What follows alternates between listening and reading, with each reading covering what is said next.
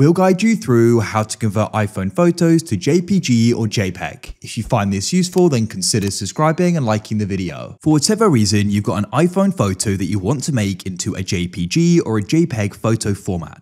Perhaps trying to upload it somewhere and it has to be in that format. We're going to guide you through the steps you need to take in order to go and do that. So we're going to open up photos, and then here it is here. If you press the button in the middle at the bottom, you can go over to the right and see this is an HEIF format. So to go and convert this, you need to go and press the share button in the bottom left, scroll down and you can find save to files.